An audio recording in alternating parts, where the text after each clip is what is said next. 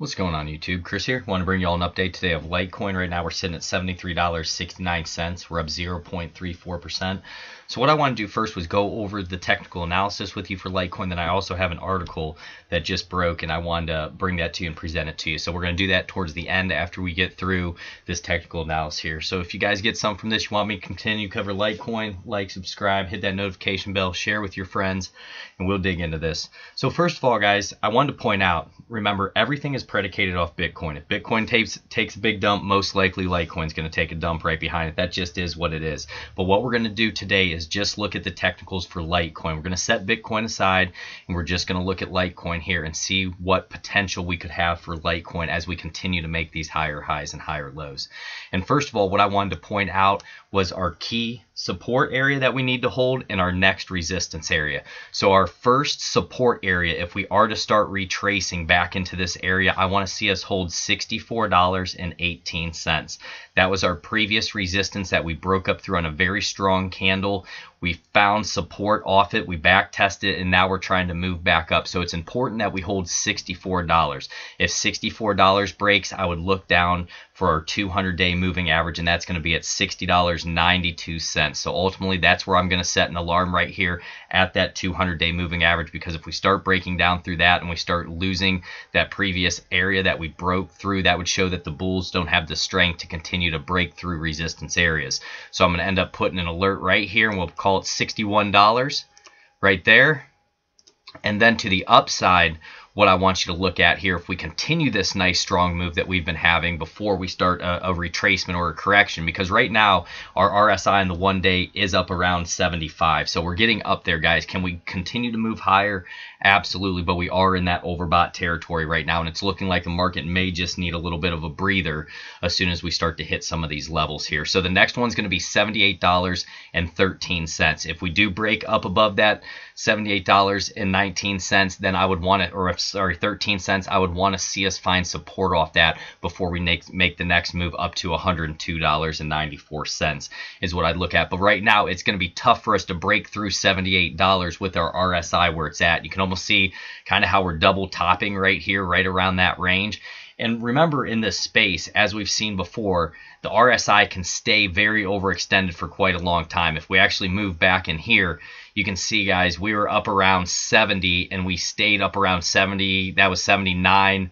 We went up to 86 before we really started a retracement, but you can see how we can stay up around this 76, 72, 71 for quite a while, and it's something that I just wanted to point out to you. What I like to look at is price action. As I continue to go off price action and trends, then I'll start adding in the RSI, because a lot of the times the RSI can scare you. It can be at 70 and you won't take a buy position, and in the cryptocurrency space, we'll continue to run for another week and a half, 2 weeks, and the price could have been at 100 when you end up taking your profit because of the RSI, and it ends up running to 120 or something along those lines. So I always like to look at price action first, and I like to look at the trend. Then I'll start factoring in that relative strength index, because sometimes the oscillators can throw you off and we can just keep running and running and running, and that's just what happens in this space. So overextended to the upside as well as the downside. But what I do like here is that our 20 EMA is crossing through our 200 moving average, and that has not happened here, guys. Actually, since we dropped down through, we had our 20 break down through our 200 there, and that was August 19th, 2019, and ever since then we have not had a positive golden cross to the upside. And guys, when I study golden crosses, I know if you do a typical golden cross, they're going to say the 50 moving average crossing over the 200. But as I've continued to read and study in other books, I've also read that it's any short-term moving average moving over a longer term. So like a 12 EMA moving over a 24 EMA would be a golden cross as well. So I didn't want to throw anybody off with that. But you're starting to see that, and then the next one would be our 40 to potentially cross over this 200, and then our 50 over top of this 200. But what I'm saying now is we may be at that area. You can see a lot of wicks up here, a lot of profit taking, a lot of indecision. The candles are getting small. We're having those doji candles, a lot of fight back and forth. So we may be due for that next retracement down into this area, $67, $64 before we get that next push up and try to make the higher high. These are the areas, though, that I'm paying a lot of attention to. 64.18 for support, and then that 78.13 as overhead resistance. And I want to continue to stay up above that 20, 40, 50, and 200-day moving average. We don't want to give those up, because if we give those up, that's going to show the bulls don't have the strength, and most likely we just start rolling back over, and that's the last thing we want to do. We have a nice trend line break. We want to continue this trend to the upside, and we want it to be a healthy trend. We don't want anything to go straight up like we saw back in 2017. Just to give you an example, anytime anything goes straight up on stilts, it is going to be coming back down, and a lot of times it takes a long time to get there. So that's why I'm looking at Litecoin here, and I want a nice healthy trend. I want these retracements. I want the opportunity to buy dips when you're in an uptrend. You want these pullbacks so that the market can breathe, power up before you make that next higher high. So right now, things are looking pretty decent for Litecoin. The only thing I'd say is we're getting overextended on that RSI as we run into our next overhead resistance at 78.13. Could we run up to 78.13 before we start to have this retracement? Absolutely, guys. There could still be more in the tank. We may even break through that 78.13. It's just going to depend on what Bitcoin does. And you can see right now the volume starting to head down a little bit as our price is moving up, so that's something that you want to keep an eye on. That may be another indicator that we start to have a little bit of a retracement on our hands here, but we're just going to have to wait and see. If you're in a Litecoin position right now, this isn't financial advice. This is where you want to continue to hold those Litecoin positions. When you're in an uptrend, that's when you want to hodl. You don't want to hodl when you're in a downtrend. That's the main thing. So next, what I want to do, guys, and if you like me covering Litecoin, like, subscribe, hit that notification bell. We're going to move on to a little article here for Litecoin, and this is the dailyhodl.com, and this is by, let's see here. Guys, it looks like it's just the staff of Daily Hodl, and this says Litecoin developer reveals privacy breakthrough, eliminating major hurdle in confidential transactions. So I think this is important for Litecoin that this is breaking right now. It says Litecoin developer David Burkett says he's discovered a breakthrough that could solve a major bottleneck hindering confidential transactions.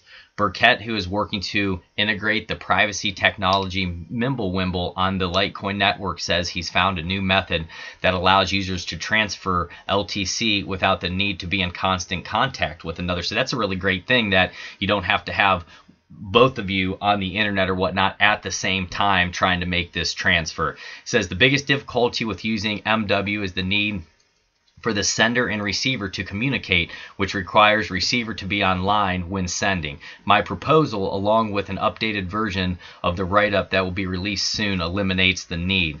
This removes a major UX hurdle, limits long-term maintenance requirements, and supports receiving via cold storage, making hardware wallets easier to support. This month, Burkett says he plans to begin implementing the rules that will enforce how transactions are validated and begin testing private transactions on the network in earnest. The Litecoin Foundation is raising funds to pay for the research and implementation of the privacy technology. Litecoin creator Charlie Lee says he will match every donation that comes in. So this is a really big deal for Litecoin, guys. They're still innovating. They're still making moves. And I know a lot of people want to hate on Litecoin, but like I said, it's always been one of my favorite projects. You can see a lot of the times it leads the market. When it runs so hard, so fast, and aggressively to the upside or the downside. You can see these big moves here, and what I like to do is actually go through and measure these moves so you can kind of have an idea. Each time you have one of these impulse waves, you want to know how long it's going to last until you have that next retracement. And you see this here, guys. Take a look at these retracements. We have a massive move up, which comes on heavy volume. We went straight up, and remember what I talked about. Whenever you go straight up, a lot of times you're going to come down, and you can see we retraced almost 100% of that move before we started moving up again. But with each move, we had that sell-off or retracement. We had another move up, sell-off or retracement, and that's how the market works. And you can see to the downside, these lower highs and lower lows. Take a look at what you could be saving yourself if you're able to get out and recognize when you're going to have one of those big dumps. That's 36%. You don't want to continue to hodl when the price can go down 36% like that in a matter of about 3 days, 4 days. A lot of huge markets, you look at the Dow Jones and whatnot, it will hardly move 20% in a year. So this is where I started to learn how to trade, because I could see these dumps coming, and I was reading candlestick formations and wicks and things like that. And I said to myself, why in the world would I continue to hold if we're in a downtrend? If we're in an uptrend like we are now, and say you bought down here at 40 or whatever, guys, in my opinion, I would keep holding, because I believe this uptrend most likely is going to continue in the days and weeks to come. But I would also, protect yourself as well. But right now it looks like we're having a little bit of a sell-off here, and these candles are getting extremely tight up here. You can see a lot of wicks, a lot of profit taking here, and this is almost turning into a gravestone doji. But what we're going to have to do is wait for the close today. Remember this on the 1-day chart.